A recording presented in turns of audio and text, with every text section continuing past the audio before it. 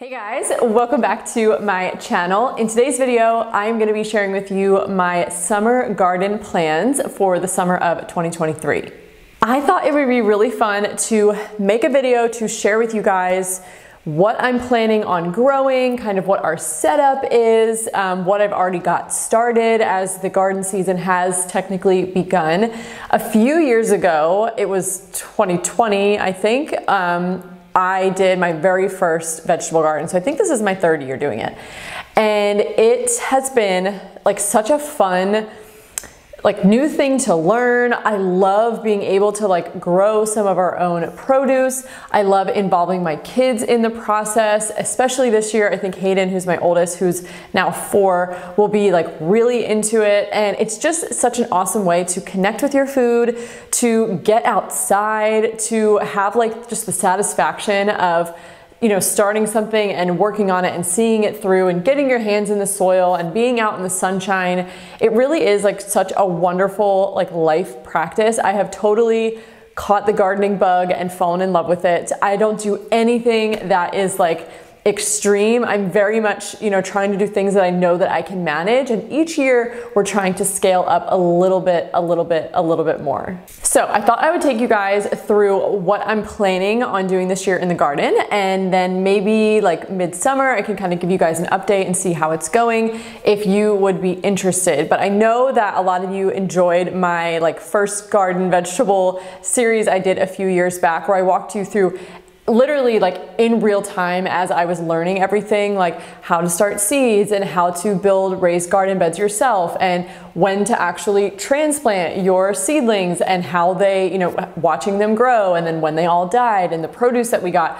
I brought you through the whole thing, and it was really fun to document that. So I thought I'd bring a little bit of that back here on my channel. So I'm first going to walk you guys through what I'm planting this year. So this year for my vegetable garden, I have a slightly different take on what I'm trying to get out of it. So the past 3 years, we've basically grown a bunch of vegetables for fresh eating, and we would give some away, but I didn't really, I don't think I preserved anything.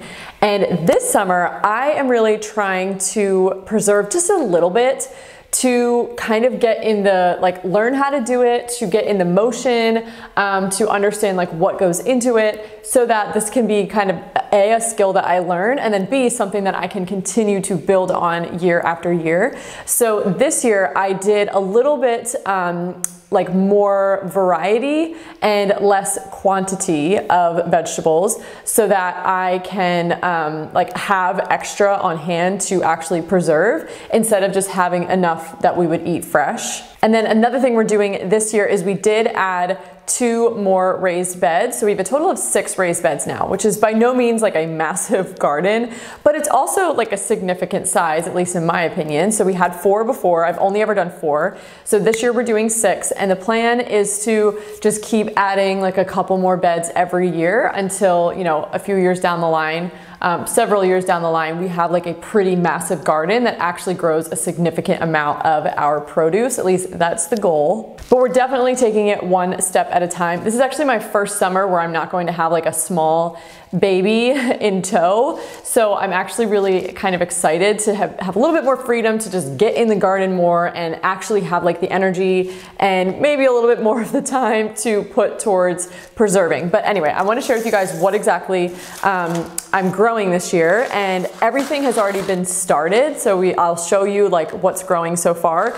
But as far as what what varieties I am growing, I'm going to share with you guys. So I have just the seeds here because I do start from seed. So if you're totally new to gardening, you can either start your plants from seed yourself, or you can just buy plant starts from your local nursery, or Home Depot or something like that. It's totally up to you. There's no right or wrong way. The thing that's nice about seeds is it's way more cost effective, because a pack of seeds is just a few dollars versus, and that will give you up to, this has 250 seeds in it. So these are heirloom tomatoes. So I can make a ton of plant starts off of those few dollars, versus if you're buying the plant starts themselves, it's obviously gonna be a lot more costly. So it's just kind of whatever you wanna do. And starting seeds really is not that complicated. I feel like I'll share with you kind of how I have been winging it through the years, and it seems to turn out just fine. Hey guys, I just wanted to take a quick second to tell you about my nutrition and intuitive eating program, Mindful Eating Made Simple. This program is all of my knowledge, education, tips, expertise, experience, all in one place, where I teach you everything you need to know about not just nutrition, but also how to eat in a way that is healthy and balanced for the lifelong. I am a firm believer that you need to be equipped both with robust nutrition knowledge that makes sense, that can be applied to your daily life, but also understanding how to eat intuitively, because I believe that that is the only way to enjoy eating, but not go overboard and be able to maintain health and vitality through your lifetime. So if you are just done with being on a cycle of dieting and trying this diet and that diet and failing and trying again and all of that nonsense, or maybe you're just trying to eat healthy, but you find nutrition confusing, or you find it stressful and you feel like you kind of end up turning it into a diet in itself and you just can't do it in a way that is relaxed and sustainable and balanced, then this program is for you. I will personally be here to hold your hand and walk you through as you build on this new knowledge and make these changes. My mission is to help women feel confident with healthy eating, but without the complex. And that is exactly what I do in this program. So I will leave a link down below if you are ready to join me inside the program. And maybe you're still on the fence. And if that's the case, I would highly recommend taking my free Mindful Eating Mindset Masterclass, where you are going to start to learn how to break down that diet mentality, how to eat healthy for the long term in a way that's balanced and sustainable, and also avoid some of the most common mistakes people make when it comes to healthy eating. If this sounds like something you are needing in your life, I so hope to see you inside the program. I want to help you make the changes that are actually going to give you your freedom back, give you your life back, and allow you to eat in a way that has both enjoyment but nourishment at the same time. I'm gonna go through what I got. So I've always gotten our seeds from Johnny's. It's a website. They have a ton of stuff and they give like really good instructions, and I've just always had good experience with like germination. The seeds always seem to do a really good job. So that's who I've been getting my seeds from. So we have sugar snap peas, which I've never grown before, so that's exciting. That's a first time. These are San Marzano tomatoes, which these are, I'm pretty sure these are the paste. Yeah, so these are the paste tomatoes. So I've never made paste tomatoes before, but they are apparently the best for making like tomato paste or sauces, things like that, that you're going to go on to preserve or can. So that's why I'm planting these this year. And I actually am aiming to plant the most of these, because again, I'm really trying to grow more to go on to preserve, so I can kind of practice that skill. Next, I have zucchini squash. I did these last year. They were super prolific. I had like a funny reel on my Instagram because Bo was born in July, and I like literally didn't even look at the garden for a few weeks. And the zucchinis were like the size of baseball bats. It was crazy. The next here is, these are just like regular, like big, you know, standard tomatoes. These are the German Johnson variety. Maybe I should be telling you the actual varieties, but I'll link them down below.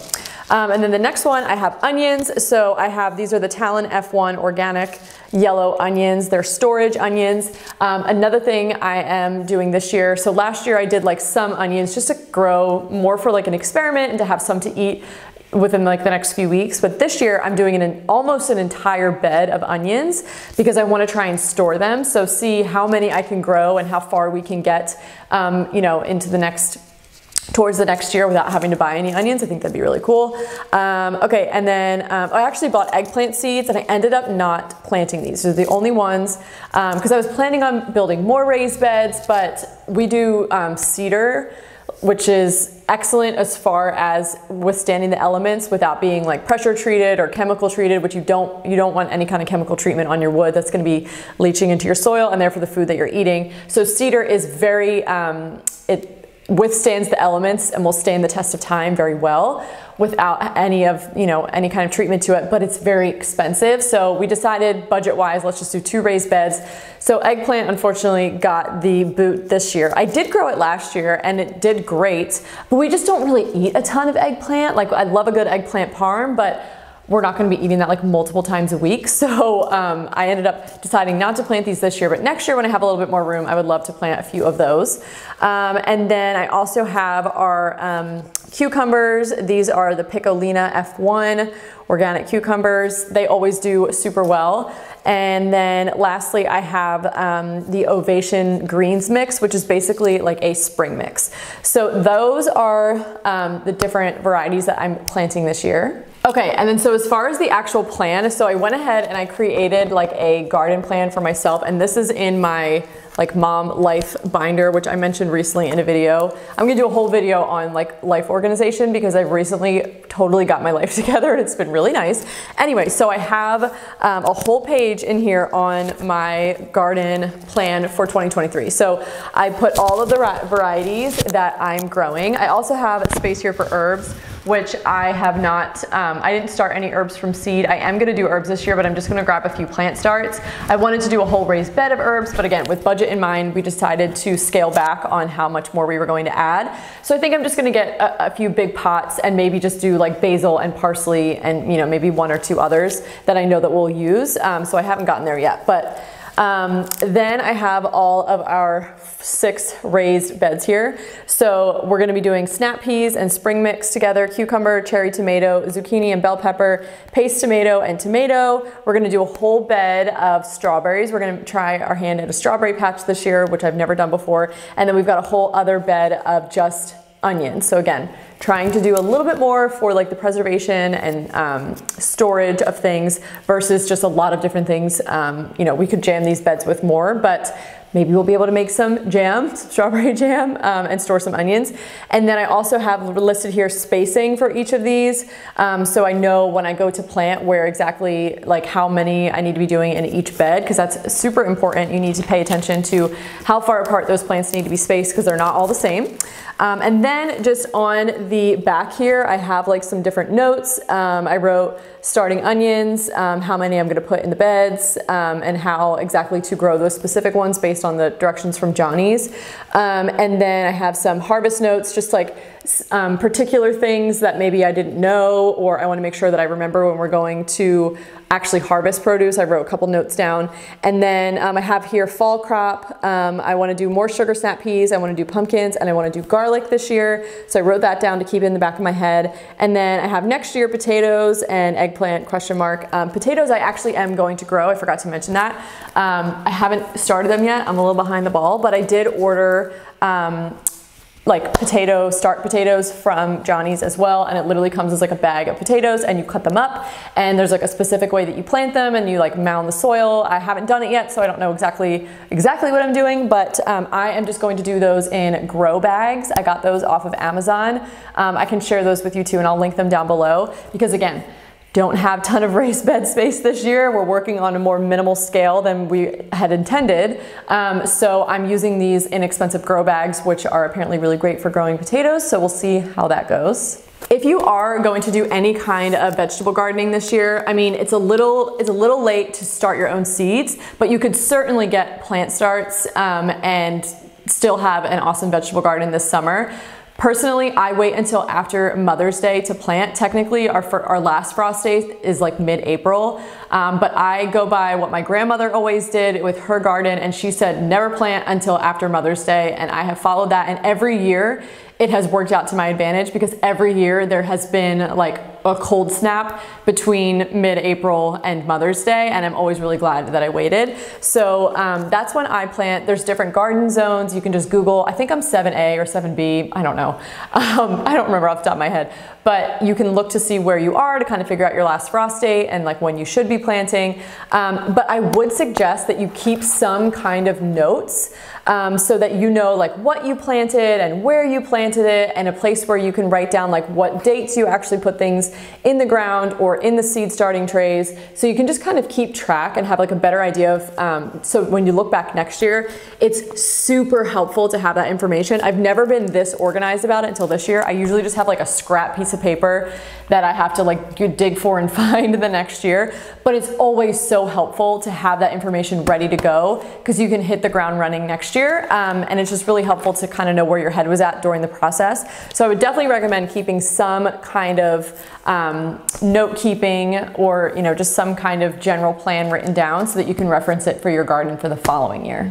Okay, so like I said, seed starting has already begun, so I am going to share with you guys what I have got going. I have a couple of seed starting trays filled with little seedlings, and then I also have a couple of plants that I already planted out in the garden. So there are cool weather crops, which are you plant early in spring. They like that chilly weather, and by the time the heat of the summer hits, they are done. They bolt, meaning they start to like grow up really high and they start to release their seeds, and they're no longer edible at that point. But then you have your like heat, warm weather crops that you don't want to put out when it's chilly because they'll die. You have to wait until they're going to be safe out there, and you want to make sure that you do like a hardening off process, which is where you put them outside for like an hour or two one day to just expose them to the sunlight and the breeze to kind of get them accustomed. And then the next day you do it for 2 hours. Then the next day you do it for 3 hours, and you just kind of build up over like 5 to 7 days. So that way when you put them out there, they're not completely shocked by the elements and die. I've made that mistake before. One of my years, I just like forgot to harden off my plants. I think that's when Hadley was like kind of a newborn and I was just not all there, and half my plants did die, and it ended up, it was fine. Like literally half my starts died, but we still ended up having like a pretty nice garden that summer, although it was not nearly as prolific as I had intended. So my cool weather crops this year, I just have two. That is the spring mix, and then also our sugar snap peas. So those are out in the garden, and I can show you that. And then all the other things that I have started are in my house in windowsills currently, so I will show you that. Okay, you guys, so here is my first seed starting tray. So all of these guys here, these are all onions. I didn't put labels on these because it was easy enough to tell the difference. So these are all onions. I actually need to go through and thin them. I planted 5 seeds in each little seed, pocket. And I need to go through and thin them down to 3, meaning just, cut off like the weaker ones and leave the 3 best looking ones. And so this is basically like a kind of like a cluster method that I'm doing, which I've never done this before. So this should be an interesting experiment this year. So instead of planting like each individual little onion start, I'm gonna be planting a cluster of them just a little bit further apart. So we'll see kind of how that goes. So those are all onions growing. And then over here are my cucumber plants. So they're coming in nicely. So they are, you can tell they kind of lean towards the window a little bit. Obviously they're gonna be stretching towards the light. So I just, like every day, I just flip like which side I flip them around so then they stretch the other way. And that seems to work fine. Obviously having like a grow light situation where they're going straight up is most ideal, but I'm just kind of wing it every year, and every year it's turned out just fine. Okay, and then here is my other one. So let me flip this around so you guys can see the labels. Okay, so this has a lot more variety in here. You can see these giant ones in the middle that are definitely stretching big time. They're getting a little leggy. These are zucchini, so they are like big fat plants.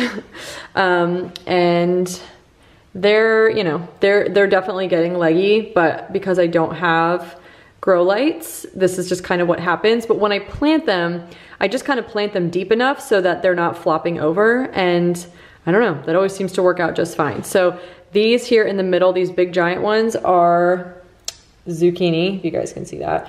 And then over here I have, these are just the standard tomatoes, like the regular, these are the German Johnson, just your like regular vine big tomato. And again, I need to do some thinning on these too as well. But then over here we have my cherry tomatoes. So they look the same, but they're gonna create a slightly, obviously different tomato in the end, but they're all coming up and they look great. So then these 2 rows are my peppers, and these always are the last to sprout every year. I think I accidentally stuck a tomato in here and a pepper in here, which is why this one is sprouting, but As you can see, there's nothing here, but I'm not worried because they are always the last to come up for me every year because I plant everything at the same time to make life a little easier, which, you know, maybe I'm not supposed to do that. But anyway, so still waiting on peppers to sprout, but they should pop up soon. They always do.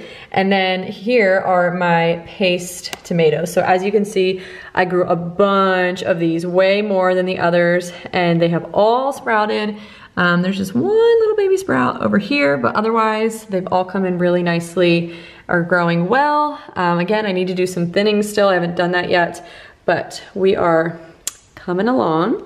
Okay guys, so I'm now headed out to the garden. You saw my indoor seedlings.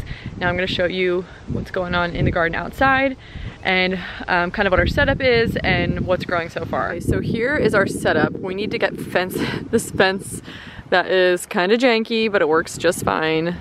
We need to get the fence back up and running ASAP, or else we're gonna have deer in here real soon, which I obviously don't want. So those are the 2 new raised beds. We still have to get some like fill dirt in there and then topsoil and compost to fill them. They're just the blank beds, but then these are the 4 beds that we already have. Mostly just weeds growing in here. I need to weed them. I need to add new compost. I need to get the beds like fully prepped. This one also the same. This has the most. This is actually spinach from last year that is growing up, this like real light green, as you can see, because it bolted, it went to seed, and then the seeds dropped, and now they're coming up. But we don't plan to have spring mix in here this year. I like to rotate the crop, like the plants, so that, you know, you don't want to really be planting the same thing in the same beds every year. So we need to kind of get all of that sorted, but we're not close to outdoor planting yet, so we have some time. But over here, these little raised beds are my cold weather crops. So this is the spring mix starting to come up. So before we know it, this is going to be like lush and prolific. I'll be able to come out here with scissors or a knife, just hack some off for a salad, and then it will grow right back. So this will just kind of be the salad bar that keeps on giving for a little while until it gets really hot, and then this again will bolt and it'll be done.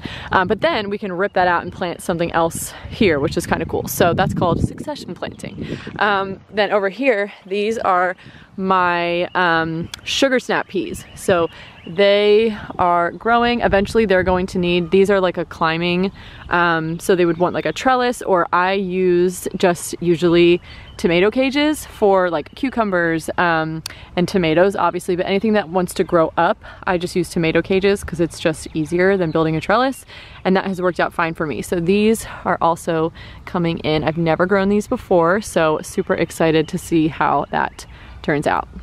Okay, so I went and grabbed those grow bags so I could show you guys. So again, I found these on Amazon. They were very, very inexpensive. So they're basically, I think these are the 10-gallon ones.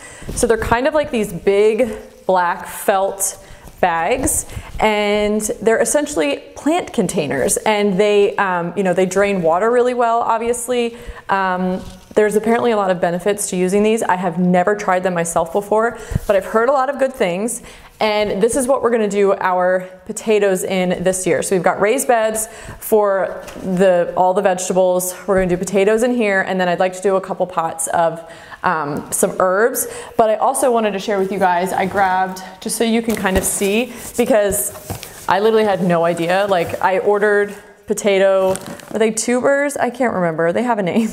But I ordered like potato starts, having no idea what was going to show up on my doorstep. And it's just literally a bag of potatoes. So apparently you do want to make sure, like if you're grabbing potatoes from the grocery store, apparently that doesn't really work out so well. I'm not sure why, but maybe someone in the comments could explain. I don't know off the top of my head. So it is recommended that you buy, you know, potatoes that are meant for planting.